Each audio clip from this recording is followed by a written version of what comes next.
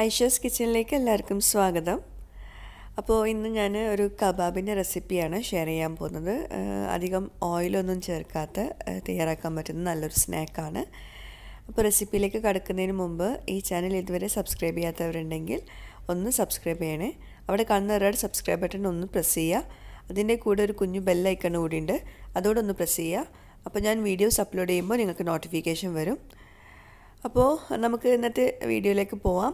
ഇന്ന് ഞാൻ റെസിപ്പിയുടെ കൂടെ ഇന്നലത്തെ ഇഫ്താറും കൂടി കാണിക്കുന്നുണ്ട്. ഇന്നലെ എൻ്റെ ബർത്ത്ഡേ കൂടി ആയിരുന്നു, അപ്പോൾ കസിൻസൊക്കെ ഉണ്ടായിരുന്നു. അപ്പോൾ ഞാൻ ചെറുതായിട്ട് കുറച്ച് വിഭവങ്ങൾ ഉണ്ടാക്കിയിട്ടുണ്ട്. അപ്പോൾ എന്നും ഇങ്ങനെയൊന്നും അല്ല കേട്ടോ. അപ്പോൾ ബർത്ത്ഡേ ആകുമ്പോൾ നമ്മൾ ഗസ്റ്റൊക്കെ വരുമ്പോൾ നമ്മൾ കുറച്ചൊക്കെ എന്തെങ്കിലുമൊക്കെ ഉണ്ടാക്കേണ്ട, അപ്പോൾ അതുകൊണ്ട് ഉണ്ടാക്കിയതാണ്. നോമ്പാകുമ്പോൾ നമ്മൾ എല്ലാം കൂടി ഒന്നും ഉണ്ടാക്കാറില്ല. അപ്പോൾ ഇതാണ് നമ്മളുടെ ഇന്നലത്തെ ഇഫ്താർ. അപ്പോൾ ഫസ്റ്റ് നോമ്പ് തുറയുടെ സമയത്ത് കുറച്ച് സ്നാക്സും ഒക്കെ കഴിച്ച് ഫ്രൂട്ട്സൊക്കെ കഴിച്ച ശേഷമാണ് നമ്മൾ മെയിൻ ഭക്ഷണം കഴിക്കാറ്. അപ്പോൾ ഇതൊക്കെയാണ് മെയിനായിട്ട് ഉണ്ടാക്കിയ ഭക്ഷണം. പിന്നെ ഇതിൻ്റെ എല്ലാം റെസിപ്പീസ് ഞാൻ മുമ്പ് ഇട്ടിട്ടുണ്ടായിരുന്നു കേട്ടോ. അപ്പോൾ അതിൻ്റെയൊക്കെ ലിങ്ക് ഞാൻ ഡിസ്ക്രിപ്ഷൻ ബോക്സിൽ കൊടുക്കാം. ഇത് മലബാർ സ്പെഷ്യൽ ബീഫ് കുർമയാണ്. ഞാൻ ഒരു മട്ടൻ കുർമയുടെ റെസിപ്പി ഷെയർ ചെയ്തിട്ടുണ്ടായിരുന്നു, ആ സെയിം റെസിപ്പി തന്നെയാണ്. പിന്നെ ഇത് നെയ്യില്ലാത്ത നെയ്ച്ചോറ്, നെയ്യൊന്നും ചേർക്കാതെ ഉണ്ടാക്കുന്നതാണ്. അപ്പോൾ ഇക്കാട് സിസ്റ്ററുടെ മോനാണത്. പിന്നെ എൻ്റെ അമ്മാവിൻ്റെ മോനുണ്ട്. ഇവർ രണ്ടുപേരുമായിരുന്നു ഇന്നലത്തെ ഗസ്റ്റ്. അപ്പോൾ നമുക്ക് ഇന്നത്തെ റെസിപ്പിയിലേക്ക് പോവാം. അപ്പോൾ നമ്മുടെ ചിക്കൻ കബാബ് ഉണ്ടാക്കാൻ വേണ്ടിയിട്ട് നമുക്കിപ്പോൾ ഒരു 300 ഗ്രാമോളം ചിക്കൻ്റെ ബ്രസ്റ്റ് പീസ് ഞാൻ എടുത്തിട്ടുണ്ട്. അത് ഇതുപോലെ നന്നായിട്ട് ക്ലീൻ ചെയ്തിട്ട് വെള്ളമൊക്കെ നന്നായിട്ട് ഡ്രെയിൻ ചെയ്തിട്ട് ഇതുപോലെ ബ്ലെൻഡറിലേക്ക് ഇട്ട് കൊടുക്കുക. എന്നിട്ട് അതൊന്ന് ചെറുതായിട്ടൊന്ന് അരച്ചെടുക്കണം. എന്നിട്ടാണ് നമ്മൾ കബാബ് ഉണ്ടാക്കാൻ പോകുന്നത് കേട്ടോ. അപ്പോൾ ആദ്യം നമുക്കിത് അരച്ചെടുക്കാം. അപ്പോൾ ചിക്കൻ ഇപ്പോൾ നന്നായിട്ട് അരച്ചെടുത്തിട്ടുണ്ട്. ഞാൻ ഈ ഒരു റെസിപ്പി മുമ്പ് ചെയ്തിട്ടുണ്ടായിരുന്നു കേട്ടോ, പക്ഷേ അത് നമ്മൾ ഓയിലിലാണ് ഫ്രൈ ചെയ്യുന്നത്. ഇത് ഞാൻ എന്താ പറയുക, നമ്മൾ സ്റ്റീം ചെയ്തിട്ടാണ് ഫ്രൈ ചെയ്യുന്നത്. അതുകൊണ്ട് ഒരുപാട് ഓയിലൊന്നും വേണ്ട, കുറച്ച് ഓയിൽ മതിയാവും. ഇനി നമുക്കിത് വലിയൊരു ബ്ലെൻഡറിലേക്ക് ഇട്ടിട്ട് ബാക്കി എല്ലാ ചേരുവകളും കൂടി ചേർത്തിട്ട് ഒന്ന് ബ്ലെൻഡ് ചെയ്തെടുക്കാനുണ്ട്. അപ്പോൾ ബാക്കി എന്തൊക്കെയാണ് ചേരുവകൾ നോക്കാം. അപ്പോൾ ഞാൻ ഇത്രയും ചിക്കനിലേക്ക് ഞാൻ ഒരു മുട്ട ചേർത്ത് കൊടുക്കുന്നുണ്ട്. 300 ഗ്രാമോളം ചിക്കൻ ഉണ്ട് കേട്ടോ. അതിലേക്ക് കുറച്ച് കുരുമുളക് പൊടിയും കുറച്ച് ഗരം മസാലപ്പൊടിയും ചേർക്കുന്നുണ്ട്. രണ്ടും ഒരു ടീസ്പൂണോളം എടുത്താൽ മതി. പിന്നെ 1 ടേബിൾ സ്പൂണ് വിനാഗിരി ചേർക്കുന്നുണ്ട്. പിന്നെ ഇതിലേക്ക് നമുക്ക് 1 ടേബിൾ സ്പൂണ് തൈര് വേണം. തൈര് ഞാനിപ്പോൾ മാറ്റി വെക്കുന്നുണ്ട്. നമ്മളിത് ബ്ലെൻഡ് ചെയ്ത ശേഷം നമുക്ക് ലാസ്റ്റ് ചേർത്ത് കൊടുക്കാം. ഇനി ഇതിലേക്ക് കുറച്ചധികം പച്ചമുളകും പിന്നെ ഇഞ്ചി വെളുത്തുള്ളി ചതച്ചെടുത്തതും പിന്നെ മല്ലിയില ചെറുതായിട്ട് അരിഞ്ഞതും കൂടി ചേർത്തിട്ട് എല്ലാം കൂടി ഒന്ന് നന്നായിട്ടൊന്ന് ബ്ലെൻഡ് ചെയ്തെടുക്കണം. അപ്പം പച്ചമുളക് നിങ്ങൾക്ക് എരിവിനനുസരിച്ച് ചേർത്ത് കൊടുക്കുക കേട്ടോ. അപ്പോൾ ഇത് നന്നായിട്ട് ബ്ലെൻഡ് ചെയ്തെടുത്തിട്ടുണ്ട്. നന്നായിട്ട് അരഞ്ഞ് കിട്ടണം, കട്ടകളൊന്നും പാടില്ല. നമ്മളിത് നമ്മളുടെ ഇഷ്ടമുള്ള രീതിയിൽ നമുക്ക് ഷേപ്പ് ചെയ്തെടുക്കാനൊക്കെ ഉള്ളതല്ല, അപ്പോൾ അതുകൊണ്ട് കട്ടകളൊന്നും പാടില്ല. നന്നായിട്ട് അരച്ചെടുക്കണം. അപ്പോൾ ഇത് നമുക്ക് വേറൊരു ബൗളിലേക്ക് മാറ്റാം. ഇനി നമുക്കിതിലേക്ക് ഉപ്പൊന്നും ചേർത്തിട്ടില്ലല്ലോ, ഉപ്പും ചേർക്കാനുണ്ട്, അതുപോലെ തൈരും ചേർത്ത് കൊടുക്കാനുണ്ട്. ഞാൻ ഇതിലേക്ക് തൈര് 1 ടേബിൾ സ്പൂണോളം ചേർക്കുന്നുണ്ട്. 1 ടേബിൾ സ്പൂൺ മതി കേട്ടോ, കൂടുതലൊന്നും വേണ്ട. പിന്നെ തൈര് ഇല്ലെങ്കിൽ അതിന് പകരം നിങ്ങൾക്ക് ചീസ് ഉണ്ടെങ്കിൽ അത് ചേർത്ത് കൊടുക്കുക കേട്ടോ. അത് ഒരു ടേബിൾ സ്പൂൺ ചീസ് ചേർത്ത് കൊടുക്കുക, നല്ല ടേസ്റ്റാണ്. ഇനി നമുക്കിതിലേക്ക് ഉപ്പ് ചേർത്ത് കൊടുക്കണം. ഉപ്പ് ചേർത്ത് കൊടുക്കുമ്പം ഒരുപാടൊന്നും ചേർക്കേണ്ട, ഒരു 1/2 ടീസ്പൂണൊക്കെ ചേർത്താൽ മതി. കാരണം ഇതിൽ പെട്ടെന്ന് ഉപ്പ് കൂടാനുള്ള ചാൻസ് ഉണ്ട്. അപ്പോൾ എപ്പോഴും ഈ കബാബ് ഉണ്ടാക്കുമ്പം 1/2 ടീസ്പൂൺ ഉപ്പ്, അതിൽ കൂടുതൽ ചേർക്കേണ്ട. നമ്മൾ ടേസ്റ്റ് ചെയ്ത് നോക്കുമ്പോഴും ചിലപ്പോൾ ഉപ്പ് ഉണ്ടാവില്ല എന്ന് വിചാരിക്കും, പക്ഷേ കുറച്ച് കഴിഞ്ഞാൽ നമ്മൾ ഫ്രൈ ചെയ്ത് കഴിഞ്ഞാലൊക്കെ ഉപ്പ് നന്നായിട്ടുണ്ടാവും.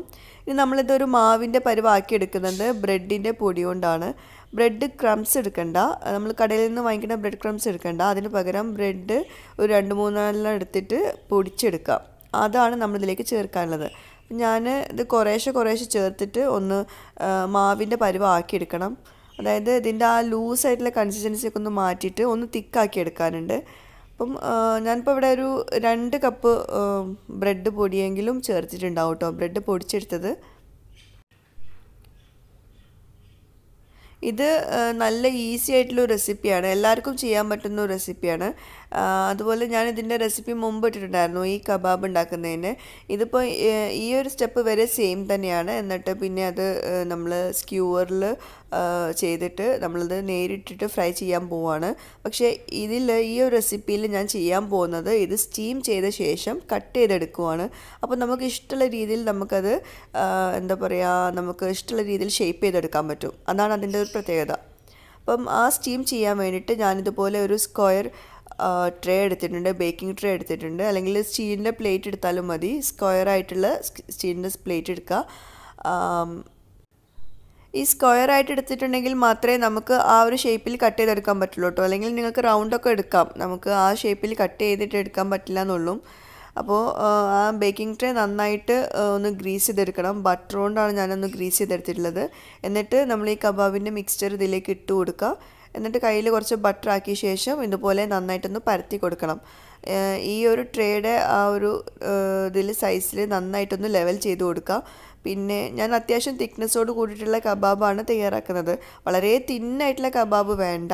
നമുക്കിത് ഒരു എന്താ പറയുക, പോപ്സിക്കിൾ സ്റ്റിക്കിൽ കുത്തിയിട്ടാണ് ഞാനിത് ഫ്രൈ ചെയ്യാൻ പോകുന്നത്. അതാണ് ആ ഒരു ഷേപ്പിലാണ് എടുക്കാൻ പോകുന്നത് കേട്ടോ. അപ്പോൾ അതിന് വേണ്ടി അത്യാവശ്യം തിക്നെസ്സും വേണം. ഞാൻ ഇതുപോലെ സ്ക്വയറിലാക്കിയിട്ട് ഷേപ്പ് ചെയ്ത് കൊടുക്കുന്നുണ്ട്. മുകളിൽ കൈയോടൊന്ന് നല്ല ഷേപ്പ് ചെയ്ത് കൊടുത്താൽ ആ ഒരു ഇതിൽ കിട്ടും. ഇനി നമുക്കിത് സ്റ്റീം ചെയ്തെടുക്കണം. സ്റ്റീമർ യൂസ് ചെയ്യാം, പക്ഷേ എൻ്റെ സ്റ്റീമറിൽ ഇത് കറക്റ്റായിട്ട് ഫിറ്റ് ആവില്ല. അപ്പോൾ അതുകൊണ്ട് ഞാൻ ഇതുപോലൊരു വലിയൊരു നോൺ സ്റ്റിക്കിൻ്റെ പാത്രത്തിൽ കുറച്ച് വെള്ളം തിളപ്പിക്കുന്നുണ്ട്.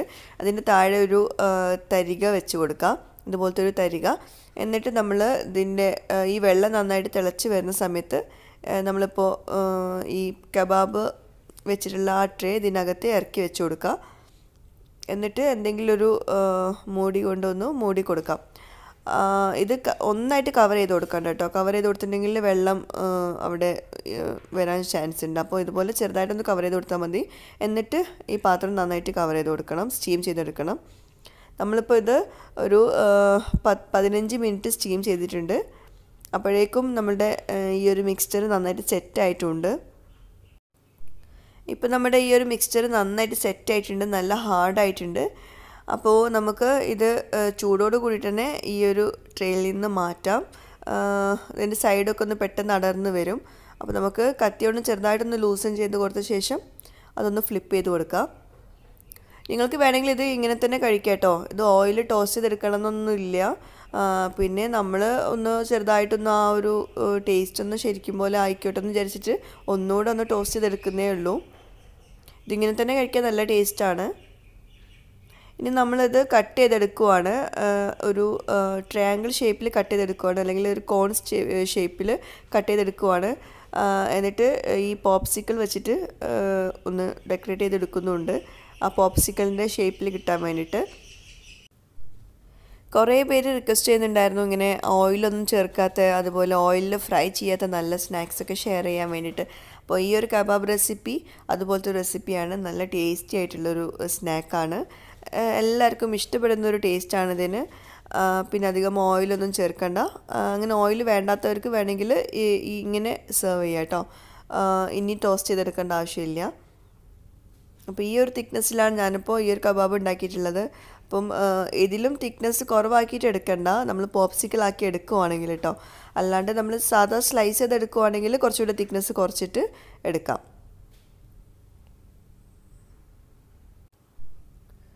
ഞാൻ മുമ്പ് ഈ ഒരു റെസിപ്പി ചെയ്തെന്ന് പറഞ്ഞിരുന്നല്ലോ, അപ്പോൾ അതിൻ്റെ ലിങ്ക് ഞാൻ ഡിസ്ക്രിപ്ഷൻ ബോക്സിൽ കൊടുക്കാം.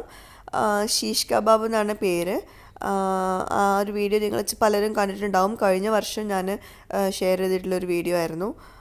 ഒരുപാട് പേര് ട്രൈ ചെയ്തിട്ട് ഒരുപാട് നല്ല കമൻറ്റ്സ് കിട്ടിയൊരു റെസിപ്പി കൂടിയായിരുന്നു അത്. അപ്പോൾ ഇതാണ് നമ്മുടെ അധികം ഓയിലൊന്നും ചേർക്കാത്ത നല്ല അടിപൊളി കബാബ്. ഇനി ഞാൻ ഇതുപോലെ പോപ്സിക്കിൾ വെച്ചിട്ട് ഇതുപോലെ ഇങ്ങനെ ഫിക്സ് ചെയ്ത് കൊടുക്കുന്നുണ്ട്. അപ്പോൾ നല്ല ഭംഗിയായിരിക്കും സെർവ് ചെയ്യുമ്പോഴൊക്കെ കാണാൻ. നമുക്ക് ഈസി ആയിട്ട് ഇങ്ങനെ ഫിക്സ് ചെയ്യുകയൊക്കെ ചെയ്യാം കേട്ടോ. നമ്മൾ കത്തി കൊണ്ട് അവിടെ മാർക്ക് ചെയ്ത് കൊടുക്കണമെന്ന് ആവശ്യം വരുന്നില്ല. ജസ്റ്റ് ഒന്ന് പ്രസ് ചെയ്ത് കൊടുത്താൽ തന്നെ അകത്തേക്ക് പോവും. പിന്നെ ഞാൻ ഈ പോപ്സിക്കിളിൻ്റെ അറ്റത്തൊന്ന് കട്ട് ചെയ്ത് കൊടുക്കുന്നുണ്ട്. പോപ്സിക്കിൾ വളരെ ലോങ് ആയതുകൊണ്ടൊന്ന് കട്ട് ചെയ്ത് കൊടുക്കുക. അപ്പോൾ ഇതുപോലെ കട്ട് ചെയ്തെടുത്തിട്ടുണ്ട്. ഇനി നമുക്കിതൊരു സെർവിങ് ട്രേയിലേക്ക് മാറ്റാം. ഇത് ഇങ്ങനെ വേണമെങ്കിൽ സെർവ് ചെയ്യാം, അല്ലെങ്കിൽ ചെറുതായിട്ടൊന്ന് ടോസ്റ്റ് ചെയ്തെടുത്ത ശേഷം സെർവ് ചെയ്യാം. ഞാനിതിപ്പോൾ ഉച്ചയ്ക്കാണ് ഇങ്ങനെ റെഡിയാക്കി എടുക്കുന്നത്. അപ്പോൾ ഞാൻ പറഞ്ഞല്ലോ കുറച്ച് ഗസ്റ്റ് ഉണ്ടെന്ന്. അപ്പോൾ വൈകിട്ട് മാത്രമാണ് ഞാനിത് ടോസ്റ്റ് ചെയ്തെടുക്കുന്നതും. അപ്പോൾ അതുവരേക്കും നിങ്ങളിത് പുറത്ത് വെച്ചാൽ മതി. നമ്മൾ ഫ്രിഡ്ജിലൊന്നും വെക്കേണ്ട ആവശ്യമില്ല സ്റ്റീം ചെയ്തത്. അപ്പോൾ ഞാൻ കുറച്ച് ബട്ടർ എടുത്തിട്ട് മെൽറ്റ് ചെയ്യുന്നുണ്ട് ഫ്രൈങ് പാനിൽ. എന്നിട്ട് നമ്മൾ ഇത് ഓരോന്നായിട്ട് ഈ ഫ്രൈങ് പാനിൽ വെച്ച് കൊടുക്കാം. ഒരുപാട് എണ്ണ ഒന്നും വേണ്ട ആവശ്യമില്ല ഇതൊന്ന് ടോസ്റ്റ് ചെയ്തെടുക്കാൻ. പിന്നെ ഒരുപാട് ടൈമും എടുക്കില്ല. ഒരു 5 മിനിറ്റൊക്കെ മതി. എല്ലാ വശവും ഒന്ന് ചെറുതായിട്ടൊന്ന് തിരിച്ചും മറിച്ചൊക്കെ ഒന്ന് ഇട്ട് കൊടുക്കാം. നമ്മളിത് ആദ്യം തന്നെ സ്റ്റീം ചെയ്തെടുത്തത് കൊണ്ട് ഒരുപാട് ടൈമൊന്നും എടുക്കില്ല, 5 മിനിറ്റൊക്കെ മതി. പക്ഷെ ഞാൻ ആദ്യം ഷെയർ ചെയ്ത റെസിപ്പിയിൽ അത് നമ്മൾ സ്റ്റീം ചെയ്യുന്നൊന്നുമില്ലല്ലോ, നേരിട്ട് നമ്മൾ ഫ്രൈ ചെയ്തെടുക്കുവാണല്ലോ. അപ്പോൾ അതുകൊണ്ട് കുറച്ച് കൂടുതൽ എണ്ണയും വേണ്ടി വരും. അതുപോലെ കുറച്ചധികം ടൈമും എടുക്കും നമ്മൾ എല്ലാ വശവും ഒന്ന് കുക്കായി കിട്ടാൻ. പച്ച ചിക്കനാണല്ലോ നമ്മൾ ചേർക്കുന്നത്, അതുകൊണ്ട് അത് കുക്കായി കിട്ടാൻ കുറച്ച് ടൈം എടുക്കുമായിരുന്നു. അപ്പോൾ ഇത് അതിൽ നിന്നൊക്കെ വ്യത്യസ്തമായിട്ട് ഒരു 5 മിനിറ്റൊക്കെ മതി. എല്ലാ വശവും ഒന്ന് പെട്ടെന്ന് റെഡിയാക്കാൻ പറ്റും. എല്ലാ വശവും ഒന്ന് ചെറുതായിട്ട് തിരിച്ചു മറിച്ചൊക്കെ ഇട്ട് കൊടുത്താൽ മതി. സൈഡൊന്നും ഇതുപോലെ ചെയ്യണമെന്നില്ല, പക്ഷെ നമ്മൾ സൈഡൊക്കെ ഒന്ന് ചെറുതായിട്ടൊന്ന് ഗോൾഡൻ ആവാൻ വേണ്ടിയിട്ട് മാത്രമാണ് ഇങ്ങനെ ചെയ്യുന്നത്. നമ്മൾ ഓൾറെഡി സ്റ്റീം ചെയ്തതല്ലേ, അപ്പോൾ എന്തായാലും കുക്കായിട്ടുണ്ടാവും. അപ്പോൾ നമ്മുടെ ഈ കബാബ് റെഡി ആയിട്ടുണ്ട്. ഇതുപോലെ പോപ്സിക്കിൾ വെച്ചിട്ടുള്ള കബാബ് റെഡി ആയിട്ടുണ്ട്. നല്ല ഭംഗിയുണ്ടാവും നമ്മളിത് പ്ലേറ്റിങ് ചെയ്ത് കഴിയുമ്പോൾ. പിന്നെ ചെറുതായിട്ട് ഒരു പനിയൊക്കെ ഉണ്ട്, അപ്പോൾ അതുകൊണ്ട് സൗണ്ടിൽ കുറച്ച് ഡിസ്റ്റർബൻസ് ഒക്കെ ഉണ്ടാവും. അപ്പോൾ ഒന്ന് ക്ഷമിക്കുക കേട്ടോ. അപ്പോൾ നമുക്ക് അടുത്തതും ഇതുപോലെ തന്നെ ഫ്രൈ ചെയ്തെടുക്കാം. ഞാൻ കുറച്ച് ബട്ടർ കൊണ്ടൊന്ന് ഗ്രീസ് ചെയ്ത് കൊടുത്തിട്ടുണ്ട്. അപ്പോൾ ബാക്കിയുള്ള പോപ്സിക്കിൾ വെക്കാത്തതും കൂടി ഒന്ന് ഫ്രൈ ചെയ്തെടുക്കാം. ഇപ്പോൾ ഇഫ്താർ ടൈം ആവാനായിട്ടുണ്ട്, അപ്പോൾ എല്ലാം കൂടി പെട്ടെന്ന് ചെയ്യുവാണ്. അപ്പോൾ ഈ റെസിപ്പി എല്ലാവർക്കും ഇഷ്ടമാവുന്ന റെസിപ്പിയാണ്. തീർച്ചയായിട്ടും എല്ലാവരും ഒന്ന് ട്രൈ ചെയ്ത് നോക്കാം. നല്ല അടിപൊളി ടേസ്റ്റാണ്. അപ്പോൾ വളരെ ഈസിയാണ് റെഡിയാക്കാൻ. അപ്പോൾ നമ്മുടെ കബാബ് റെഡി ആയിട്ടുണ്ട്. അപ്പോൾ ഇതാണ് ഞാൻ മുമ്പ് ഷെയർ ചെയ്തിട്ടുള്ള മലായി ഷീഷ് കബാബിൻ്റെ ഫോട്ടോ. അപ്പോൾ ഇതിൻ്റെ സെയിം റെസിപ്പി തന്നെയാണ് ഞാനിപ്പോഴും ചെയ്തിട്ടുള്ളത്. നമ്മൾ തയ്യാറാക്കുന്നതിൽ കുറച്ച് ഡിഫറെൻ്റ് ആക്കിയിട്ടുണ്ടെന്നുള്ളൂ. അപ്പോൾ എല്ലാവരും ട്രൈ ചെയ്ത് നോക്കുക. എന്നിട്ട് എനിക്ക് ഫീഡ്ബാക്ക്സ് അറിയിക്കുക. വേറെ റെസിപ്പിയുമായിട്ട് വരുന്നവരേക്കും ബൈ. Thank you.